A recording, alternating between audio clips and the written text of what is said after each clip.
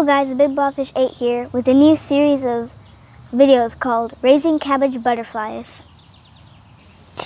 Have you ever seen a small, white, energetic butterfly flying around your cabbage, kale, or bok choy laying eggs? If you are thinking about killing them, don't. They're cute.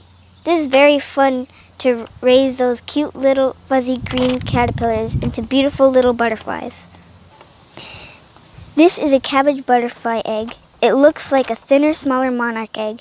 Take the leaf that the egg is on and put it into a jar like this.